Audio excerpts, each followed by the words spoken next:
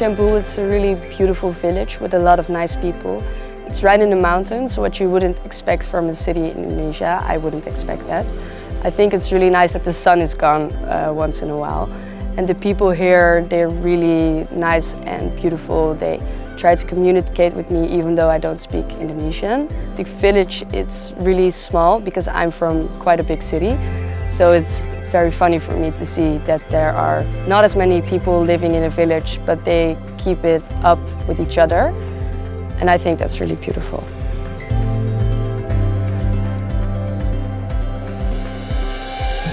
So far, I have a really good experience in the village, and I also have really good experience with the villagers as well. Like with the kids from the village, we used to play volleyball together. In my village, in Kasiman, there is a volleyball game every day and every afternoon. So usually the locals gather, like we play volleyball together and we have fun together.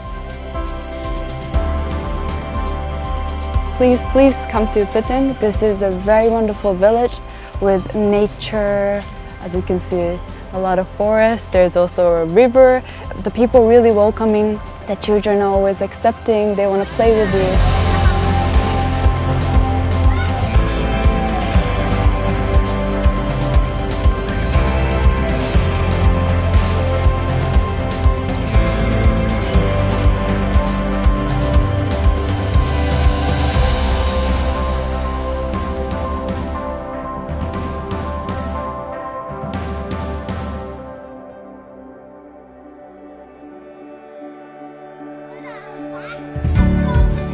I have been very much interested in studying international relations because I went to an international school. I think I really became more interested in what's going on in the world. So helping to develop infrastructure in a rural area in a developing countries, and also like working together with the community is something that will definitely affect my future, and I think this experience has really become a milestone in my life. My parents love traveling and they took me traveling a lot.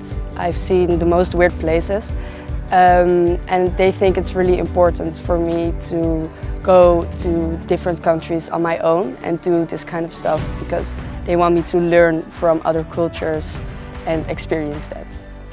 It is an international program, so I can get like global exposure from this program, and I can get to meet new people from the overseas and even from other parts of Indonesia. And I can also get new experience here, like from living in the village and helping the people in the village as well. At Kasiman village, we have public restroom projects where we paint the restroom again and then we put new tiles on the restroom as well.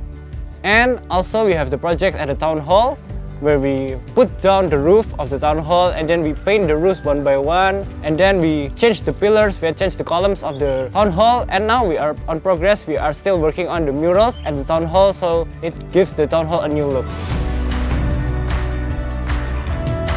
I was trying to participate in all the everything work like painting, drawing, fixing the floor, and making a welcome sign, and teaching kindergarten or elementary school.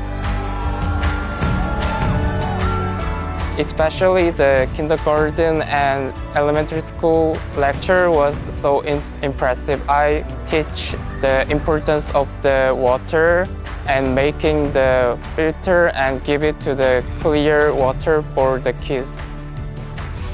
We've done several projects. The first one is the water tank. We've been restoring bricks into the water filter to repair the water tank. We've also done workshops with the adults and the children in the village to teach them how the water is filtered in this village.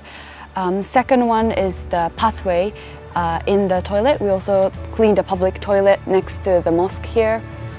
And then the third one is the staircase near the river, so that when the tourists come or when the villagers want to go down to the river, they can use the staircase. And I didn't really have high expectations because of the rest of the city, but then I came up there and it was a really beautiful pool, but it was just abandoned, and I thought that was not really nice. And we started painting, and I really liked the painting, but it was a lot of hard work. I realized that maybe the project was a little bit too big for us, but then the local villagers came up and helped us, and I think that was really beautiful to see how we all in harmony worked on one project.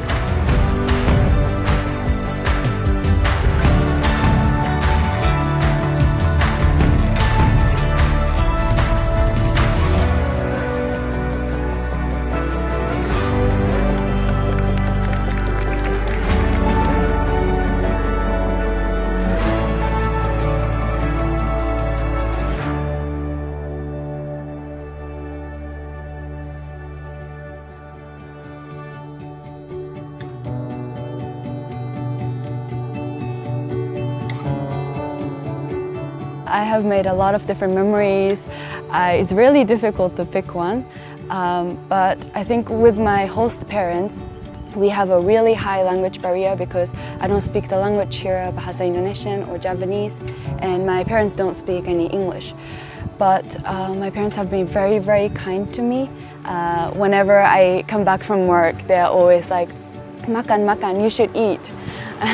And they would give me gifts like a blanket or the PJ to keep me really cozy in their house. I think it just shows how welcoming they are and how accepting they are into their community. They always try to do the best for you, and they think about you first and then think about themselves. But I'm also very happy to see that they are really content with the things they have, and that also makes me think about myself.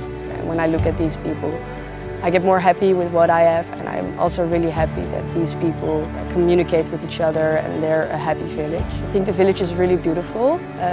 The swimming pool is amazing, and I'm really happy that we got to turn it around. I hope that everyone can be more aware and be more careful about their surroundings and their living environments. Because every little actions and every little things that we do, it can be impactful for the society and it can make a good change or a bad change. So we need to be careful about our actions that we do.